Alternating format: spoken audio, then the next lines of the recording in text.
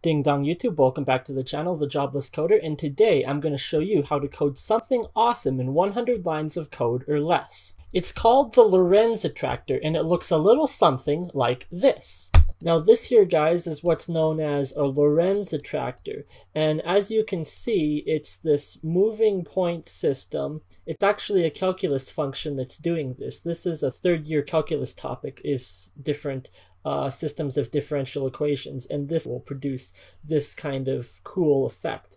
And the reason for making this video is because I've actually had 5 or 6 hour long debates with other people in this industry who say that computer science is hard and that you can't just go and get a job if you don't know what you're doing. But I want to try and break the stigma that coding's actually not hard at all. I want to be able to show people how easy it actually is. And this is actually a philosophy that Bill Gates talks about it in terms of reading and writing. There's very little people left in the world who don't know how to read and write, and he believes that there will come a point in the future where coding is just the same. Literally everyone is going to know how to code. So this is a project that I actually built 2 years ago when I was in my 3rd year of a computer science program, because there was some kind of global-wide initiative called Learn to Code Day or something like that, and for it my professor approached me and he asked me if I could write a simple program that anybody could learn to sit down and code in 5 or 10 minutes. And so I sat and thought about all the things that I could write in a very quick and simple program that can be written in 5 minutes. And I had just learned this concept of the Lorenz Attractor like a week before in calculus class, and I realized how simple it was and how you can take these complex differential equations and turn it into something quite elegant like this. And so I wanted to show people exactly what could be done, and I wrote this program. It was only 60 lines of code to create this, so I'm going to now show you how I actually did it. Now the Lorenz Attractor, the attractor portion of it means that this moving dot, as you can see based on the diagram, is attracted to these two centers and it changes dynamically between them. And this has actually been used as a popular method of describing the visualization of the butterfly effect. Now the reason for that being is because the butterfly effect in pop culture is basically the idea that the very smallest details in changing systems, whether that be the weather, whether that be the decisions that you make in your life, they can impact greatly over time. And so these are the equations here that you can see that describe the movement or the changes in the Lorenz Attractor. And starting with the initial values here of 2810 and 8/3, you can see that this is the result you get. Now these initial factors would be, in the concept of the butterfly effect, variables that can change and impact these larger systems over time. Now in order to take the equations of the Lorenz Attractor, these 3 equations, and turn them into something useful, it's actually fairly simple. You have dx over dt, dy over dt, and dz over dt, and these are calculus equations. What is the change of x, the change of y, and the change of z with respect to time, being dt? Well, what is time? Time is just a constant factor. It's a constant change in time. So to turn these into usable equations that you can program, all you have to do is take the dt and multiply by it on each side of the equation for all 3 equations, which means that the dt gets pulled over to the far right side. dx, dy, and dz, you know what the next state change for all 3 factors is going to be. And guys, if you're wondering what these funny little symbols are in the equations, this funny looking one, this funny looking p, and the b, this is just sigma, rho, and beta, which are the 3 constant factors up here in the initialization of the equation. But for simplicity wise in the code, I'm just going to resort to a, b, and c for those. So over in the code here, I'm using processing for this, and the reason I'm using processing is because if you want to do it in some other language like C++, then you're going to have to spend probably 2 or 3 hours learning about linkers and libraries, how to write makefiles, how to install compilers, and how to run that in the terminal program, and all of this overhead just to get started, just to make the program run and function. But the reason I'm using processing is because it works directly out of the box. Everything that it comes with is just right there. and the base language it uses is actually Java, but it comes with a lot of predefined functions as part of the processing tool for drawing shapes and lines and various different visual graphic stuff that would be a lot harder if you were to write it from scratch using some other graphics tool or graphics library in a different language. The other thing about processing is because it is so simple and easy to use, it is great for prototyping. So this is the challenge, is to build a Lorenz Attractor in 100 lines of code or less, and I'm going to show you how. You're going to want to start by defining a few variables. So we're going to need float A, B, and C, as I mentioned before. You're also going to need some numbers for dx, for dy, and for dz. As well, you're going to need a second number for dt, and I'm going to add in here a degrees, which I'm going to use a bit later as I show you how to do this. So inside the processing tool, void setup is going to be the first function that gets called. It's like your main function. And so inside the setup, I'm going to start by initializing the space that we're working in.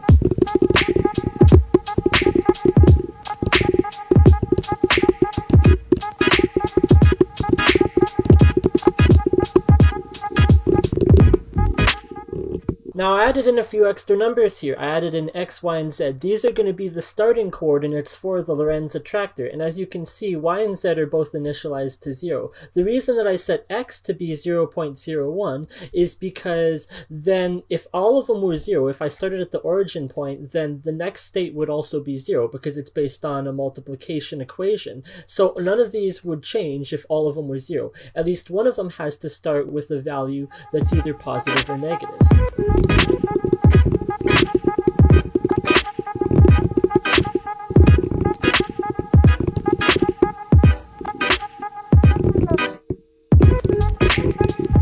Now the draw function gets called every single frame inside the processing program, and so there's approximately 30 frames in a second. It gets called roughly 30 times a second, and every single time it's going to start by initializing the background to a color 0, which is black, and then it's going to set the center point to the center point of the 3D space, width and the height, and then I set the scale to 5, and then here, the rotate with degrees.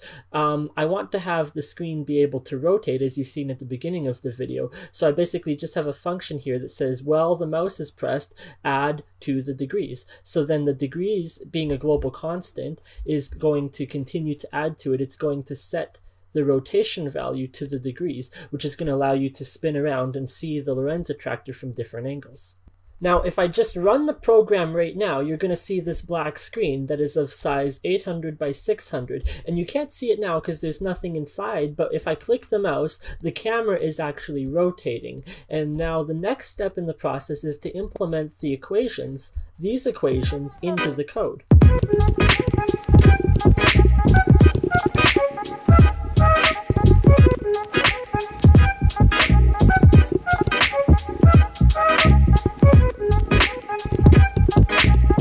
Alright, so now as you can see, the dx, the dy, and the dz, they all match the equations here. So that is the equation for the Lorenz Attractor. The only thing left that needs to be done is to add dx, dy, and dz to the initial values, the values that we set as the origin point, so that they will update every single time the draw function is updated. Okay. Now that's all we have here. Now what we need is we need to store every single value for each point in the Lorenz Attractor. And so in order to do that, we're going to need an array list of p vectors, and we're going to call that points.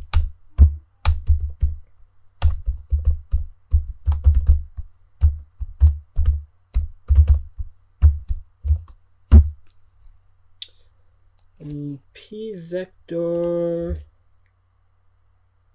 point vector, that's why. Java is a case-sensitive language, so we need to do capital P, capital V, and then vector. So it's a list of vectors of points. So for this, we're just going to say for every single point, add new p vector of x, y, and z. So we're at 39 lines of code, and I just noticed right here, this should be z.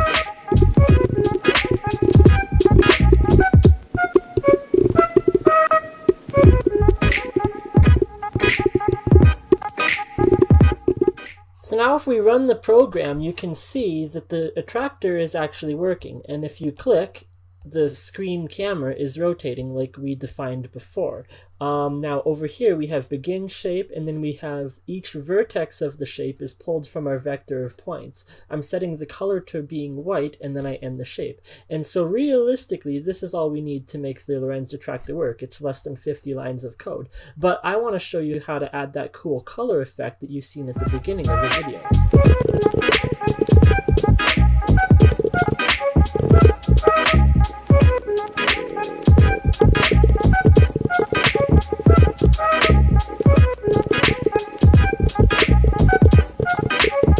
So now when you run the program, you can see the color is red.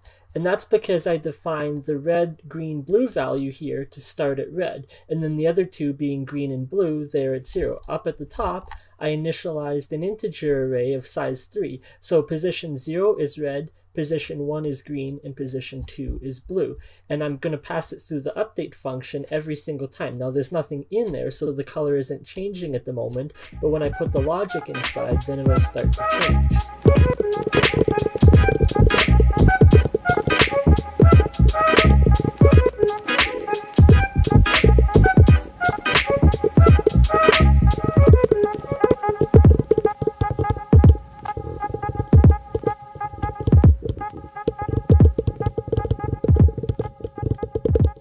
Now guys, I know that this right here that I've written looks really confusing, but I'll explain it to you. It's actually a very simple condensed logic function that I once devised that will give you each color in succession of the colors of the rainbow. Starts with red and then goes orange, yellow, green, blue, and then to indigo and violet. And so it's actually a two-part equation here, and for every single color, red, green, and blue, we're going to update each color each frame. So the first half here, each color is basically based on the next color in the sequence. So because of this I+1 and then modulus 3, to make sure that you don't go out of the array bounds, red is going to be based on green, green is going to be based on blue, and the next state of blue is going to be based on the current state of red. So you basically say that if the current state of the next color is equal to 0, and this color that you're on is not equal to 255, continue to increase the value of this color. Otherwise, if the next state of the color is at 255 and this color is not equal to 0, continue to decrease the state of this color. And I'll show you what happens when I run the program here, is it's actually going to go through the sequences of colors in the rainbow.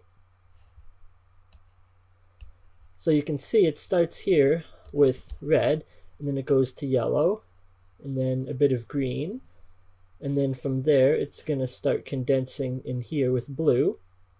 And if you can click, you can spin around a bit, and then when it comes out of the circle, it's going to start turning into purple, and then it'll start back at red, and soon it'll change into yellow. And that's how you get the colors to get this cool color special effect. Now that, yeah, it started back to yellow, and now it's going to green.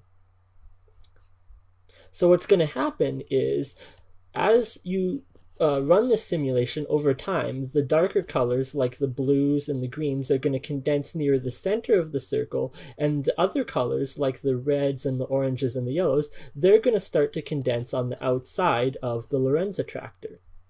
So as you can see, now the simulation's been running for a bit, you get this really cool effect with the color, and the process starts to slow down a bit because it's obviously taking a lot of memory at this point. So the spinning effect is not quite as efficient, but you can see it's kind of hard to tell where it is at the point. Now that there's so much color, it's hard to tell where the front end, that part moving, is in the attractor. So I actually want to add one final bit to the code here that is going to give me some 3D rotation. So we're going to be able to see it from different angles. And it's just essentially this.